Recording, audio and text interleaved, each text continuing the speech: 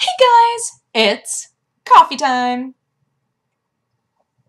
I'm very sad because I was just talking for like a full maybe 7 or 8 minutes and then looked down and realized that the recording had stopped at like 30 seconds in because Sherlock had come over to say hi and had laid on my keyboard. Now, for those of you who've watched me for a while, you know that that's like a fairly common thing, but usually he doesn't do it until, a decent ways in, and normally I'll notice that it happened. No, not this time. It was like immediately, and I did not notice at all that it had happened, so I just went on talking about my life, talking about all the things. So hi! It's been a little bit. I was able to put up videos while we were doing Target, but once we were at Comic-Con, let me tell you, if any of you were wondering why barely anybody was getting tweets out, if maybe you had a friend at Comic-Con that you were texting that was not responding, here's why. Because there were so many people there, you couldn't do anything. Which was kind of awesome because Comic-Con was just magical. It was like there were so many people and so much going on, but it was all very interesting. Like, I loved just wandering around the floor, and it was huge. But because you also couldn't text or tweet or anything, you wound up just feeling isolated in this wonderful, comforting world of just nerd things everywhere. It was so great, and this was my very first Comic-Con, so pretty much everybody that I interacted with treated me like this precious newborn that was just now learning the ways. And they would just, I would say, yeah, this is my first Comic-Con, I'm really excited to be here. And they'd get this look on their face like, oh my gosh, it's your first Comic-Con? How do you feel? Do you like it? Like, what's been your favorite thing? Like, everybody gets so invested when you're a newbie at Comic-Con, which was so cool because, everybody always likes to say that the geek world or the nerd world is not very accepting of newcomers. Comic-Con is not like that at all. People at Comic-Con are so excited for new people to be at Comic-Con, even though there are so many people there that you can't even move. There were so many times that I would start going down an aisle and I would see just this sea of people and be like, somebody's doing a signing over there. Turning around. I managed to see a lot of people that I recognized, which was crazy. I didn't talk to like any of them except Rob Krasinski because he was in our Pacific Rim video. So I met him and Ben Barnes. I met both of them and they were super cool. But like I saw Peter Dinklage from afar. I saw Sandra Bullock from afar. The entire cast of How I Met Your Mother. Didn't see Mycroft, but apparently Mycroft was there. I don't know his real name. I can't remember his real name. But Mycroft from BBC Sherlock was apparently there. Hiddleston was there. Like, just so many people that I was like, I like you. I think you're real cool. There's so many people over there. I'm just gonna peace out, Like, it's not worth it, but I'm glad I saw your beautiful face. But yeah, it was crazy. It was so much fun. And, so, okay, let's start from the beginning. So Target ended, and then the very next morning, I got up and went to the train station. And sweet, lovely, darling, happily Erin said that she would take me to the train station, even though it was early. And I said, thank you so much. Now, the train station is called LAX, the same way that the airport is called LAX. So I figured that the train station was attached to the airport, or at least, like, associated with it somehow. That is not true in the slightest. I got in the car and I said, you know what, I'm going to GPS this really quick because I honestly didn't look it up, but I think it must be by the airport. And Erin was like, yeah, you'd think because they're both LAX. And I was like, yeah, that's what I figured. So I look it up. It's nowhere near the airport. It's like deep in the center of LA. And I just look at Erin and I was like, I will owe you the biggest coffee ever. I am so sorry. I will make this up to you somehow. And she was like, okay, it'll be fine. It'll be fine. I'll get you there. And I was like, okay, thank you. So we start driving. Fortunately, the map program that I have gives you like easiest routes. Like it analyzes where traffic is and tries to take you on the easiest route. It's the MapQuest app. And so we actually got there really easily. I got there in time. She got to work like barely late. And I was like, oh, thank you so much. I owe you everything. And the train ride was beautiful. The train from LA to San Diego is double decker. So I was able to I went up to the top level and I was able to look out at the beautiful scenery and, you know, accidentally pass out. And it wasn't so full that I had to move my backpack from the seat next to me. So nobody sat next to me, and the misanthrope inside of me loved that. And yeah, and then I got to San Diego. I almost said LA. Not true. I got to San Diego and then took the metro from the train station to the convention center. And when I walked out, I was so unbelievably overwhelmed by how many people there were. Like, this dwarfs every other event I've ever been to by leagues. It was incredible.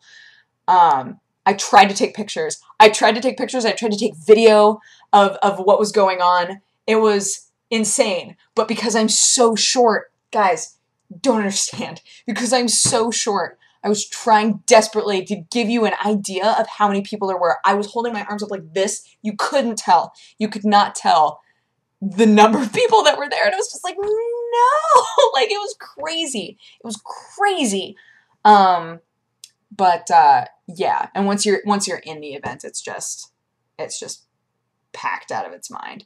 But it was kind of a blessing in disguise. You guys watched, well, maybe you didn't, the Daily Bite episode that went up when my voice really went out, which I'm calling the smooth jazz episode, was just the silliest thing because I couldn't, like, my voice was like there were cobwebs inside of it. It was awful. Don't you dare lay on that again. I swear. You're so cute and you obviously missed me and I just love you. But, yeah. So I got there and because you couldn't text or tweet or upload anything, I was forced to not make videos. And everybody for the last couple of days had said, when you're at Comic-Con, don't make videos. Just take a break because you sound awful. And even now, I don't sound 100%, and I'll explain to you why in a minute. But when I got in there and realized that I literally couldn't do anything with my phone, it registered to me as the universe saying, calm down and take a break. Like, just, you know what? Just don't worry about it. Just enjoy Comic-Con, give your voice a rest. And then, of course, I immediately went and met up with everybody for the Broken Quest meetup and just yelled my little heart out because, so we told you guys we were going to be doing a meetup on Friday at 1 o'clock. So the reason that we never updated you on where that was is because suddenly our phones weren't working. So we're like walking along, trying to find a good spot, right? We met up in one spot that we had, you know, predetermined. And then we started walking, and every few steps, one of us would get recognized, which was great and so awesome. And we met a bunch of people that way, just literally just trying to find a spot. We met a ton of people, a ton of you, and it was great. But most of the spots that we were like, all right, maybe right here, there would be a guard that would yell at us that we were like upsetting traffic flow because, again, there were so many people. So we finally found a spot, and this was at 2:30. Now, we had only allotted up to 3 o'clock that all of us would be able to be there. So at 2:30, we went, okay, let's all tweet, let's say where we are, and then people can find us. And literally none of us could get a tweet out. None of us worked. So we said, all right, well, let's just keep working this corner like classy people and handing out postcards and handing out buttons. And if we meet people, then that's great. And we're all really sorry that you didn't ever find out where we were, but we tried. I promise you, I promise that we tried. But let me set the stage for you. So at 3 o'clock, everybody but Jesse and I had to leave. And we were literally surrounded. When you go to an event, let me back up a little. When you go to an event, there are always going to be people on the corners handing things out. And typically, you either take all of them or you learn to become that person that says, no, thank you, because otherwise you wind up with a mountain of just papers that you're going to recycle or don't care about, right? So on this side, we had this really sweet girl who was handing out like weird little pieces of paper for a free movie that people could see. Fine. right in front of us were two dudes in giant sweatshirts with sunglasses that were handing out their flyers for a free movie. Fine. On this side, we had the people telling you that going to Comic-Con was a sin, and the girls in booty shorts that were handing out cards for their gentlemen's club. Which was amazing. I was like, wait, why are you literally right next to each other? It was hilarious. Which meant, of course, since there were so many other people trying to hand things out, I had to be the loudest. I had to be the most pleasant, loudest person out there. And I was so proud of myself. I've never done anything like that, honestly. I've never, ever, like, handed something out at an event like that. I was tossing those out like fliff. People were taking them left and right. I was being so loud. I was being so loud because everybody was like, hey, check out my thing. Hey, check out my thing. And I was like, new cartoon show. Hey, guys, new cartoon show. It's super awesome. Premiering next week. We're the voice actors. We worked really hard. It's super free and super awesome. And people were like, oh, okay. Like, just everybody was taking them. I was like, yeah. I felt so great. Jesse and I wound up being able to stay there until all of the stuff was handed out, which was awesome. And then we met up with everybody and we were able to get some food and people watch for a while, which of course is very fun. And yeah, and then I got to walk around the floor just a little bit. Saturday was the day that I really got to just literally had nothing to do but walk around the floor.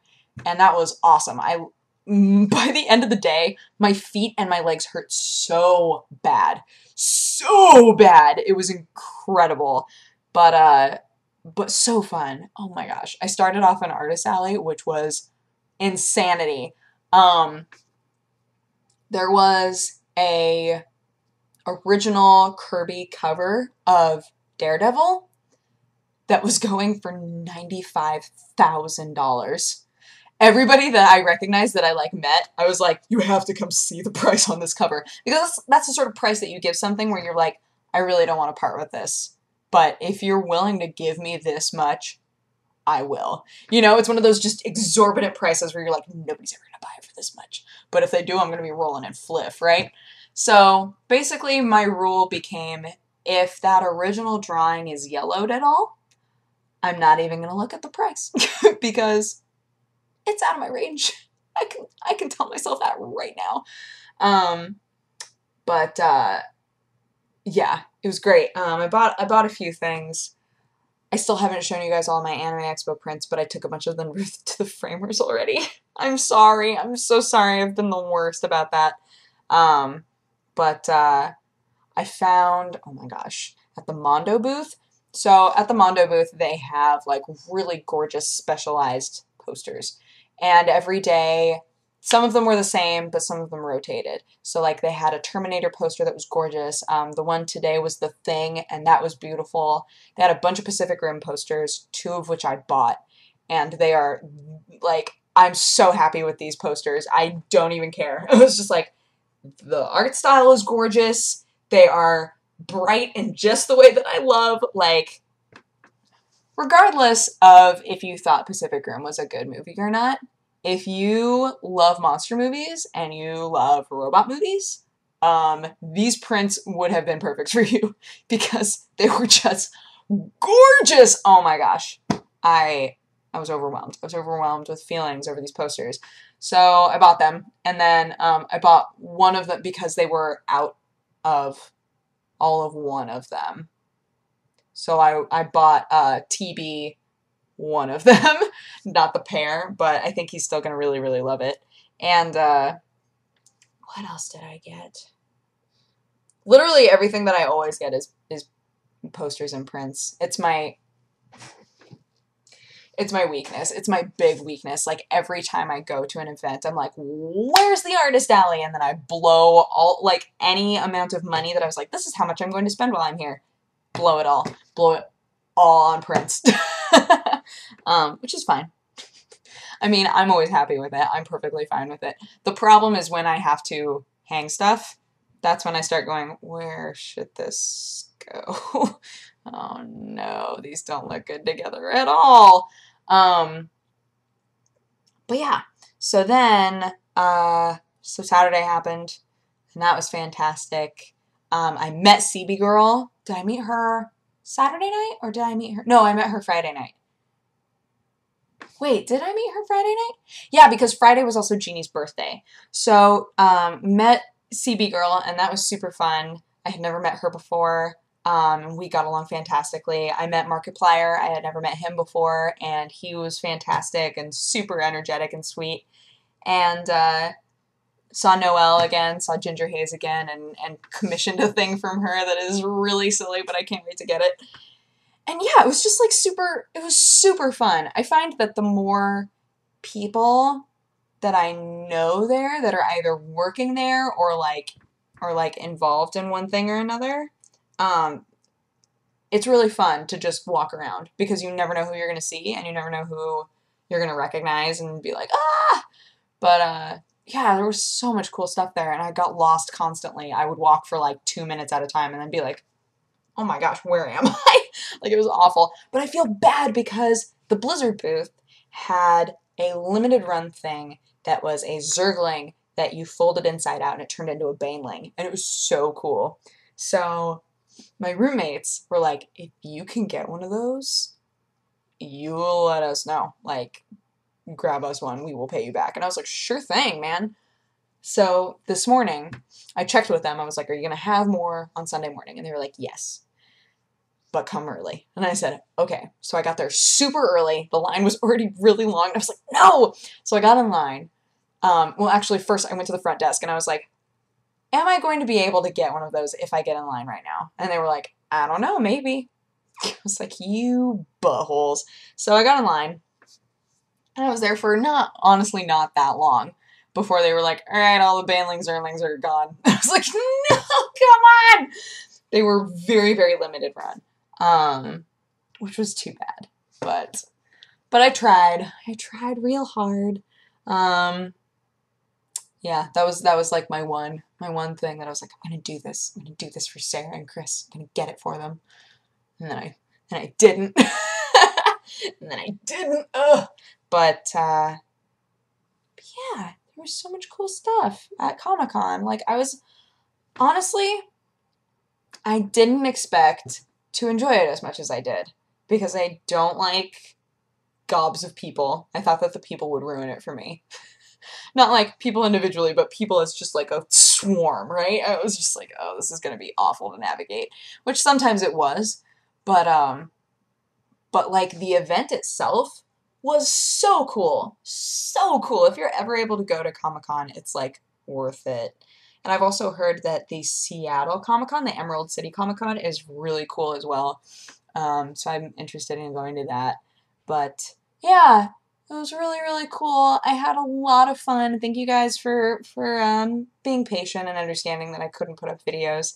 But I hope that this was a good recap for you of my experiences there. And this week, lots of Polaris stuff, but I'm also moving. So we're going to have lots to talk about, probably. And this poor guy doesn't even realize that we're moving, and he's just so happy that I'm home, and he's suddenly going to be so upset that he's not in the same house he's been so used to for like a year and a half, huh? Oh, you're so precious. I missed you. But yeah, I'm going to go, but I hope that you guys had an amazing weekend, and I will talk to you again tomorrow. Bye-bye.